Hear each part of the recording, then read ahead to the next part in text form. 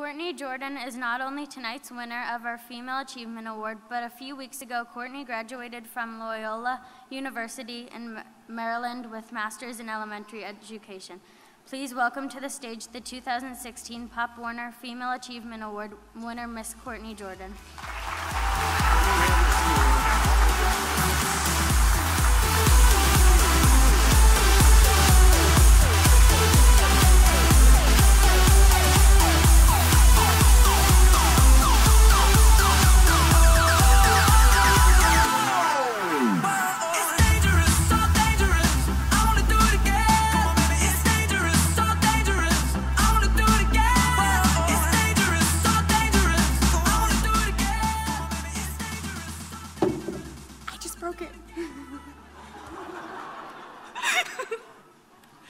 I'll hold out what you thought. How about that? Let's switch it up. I just got my master's degree, but I break awards as soon as I get them. That's good. Okay, oh my gosh. As you could probably see from the video, I'm a very emotional person. I cry all the time, but happy tears. So I'm gonna do my best not to cry. And if I do, it's just because I'm really, really happy to be here, and I can't believe I'm here. I honestly don't know why I'm here, because I feel like this is all football and dancing, and I can't throw a football to save my life, and you don't want to see me dance. So, but I'm really, really happy to be here. As Cortney just said, that sounds weird, because it's Cortney too. As Cortney just said, I just graduated with my master's degree in teaching, and so it's been a kind of a whirlwind of week. Thank you. Thank you very much.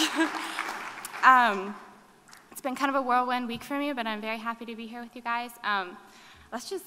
Congratulations to all of you, because all of you guys that are here tonight have succeeded in athletics and academics, and I know from personal experience it's very, very hard to do both. So congrats to all of you guys here.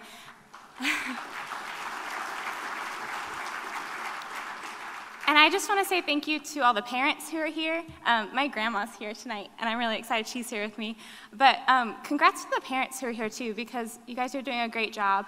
And I know what it takes. From personal experience, my mom shuttled me to a million practices and different events. And so congrats to you guys too, because all the hard work that you're putting in is making a difference in your child's life. So great job to you too. So I guess I am here because of my athletic and academic achievements. And so I wanted to talk a little bit about my story. I am a Paralympian. So for those of you who don't know what the Paralympics are, it's the Olympics for people with physical disabilities. So my disability is cerebral palsy. My left side is partially paralyzed. And so I spent a lot of time when I was younger learning how to walk. And luckily, I was born into the perfect family. My grandfather was one of the founders of the Swimming Hall of Fame in Florida. And my dad was a state champion swimmer. My sister was a state champion swimmer, so I didn't really have a choice. They kind of just threw me in the water. And it really worked. I got a lot of mobility and movement and strength and confidence in my body from sport. And so that's why I love going to these events and celebrating sports and athletics, because it really gives you confidence in who you are. And furthermore, I didn't have confidence in who I was until I started with Paralympics.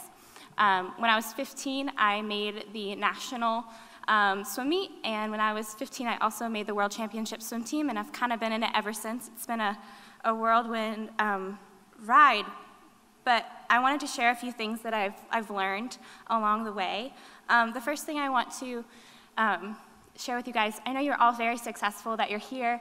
You've shown that you can balance academics and athletics, and that's an amazing achievement. I just want to remind you that sometimes it's going to get hard. You're going to be writing a paper, and you have practice really early in the morning, and it's going to seem really annoying, and you're going to want to go to sleep. But it's going to be worth it in the end. Remember why you started. Remember the love of the sport. And because I think that sometimes when you get to a certain level, it's hard to remember why you started in the first place. So always keep that in mind. Also, I want to remind you guys that failure isn't permanent.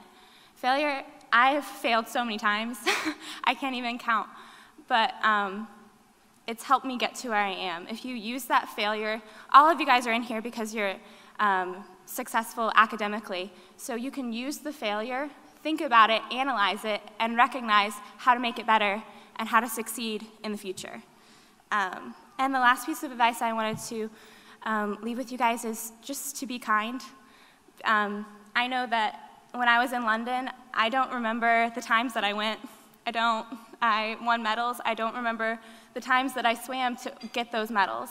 But I do remember my roommate coming up and hugging me before, when I won my gold medal. And I remember all my teammates and my coaches cheering for me. I remember my friend hugging me in the village as soon as I get back. Those are the moments that you're going to remember way after your athletic career, and those are the moments that are going to stick with you. So just make sure that after your career, or during your career, you're being as kind and as thoughtful as possible, because that's going to last way longer when your whole life, you know? So thank you, and did I break it for real? Did someone fix that?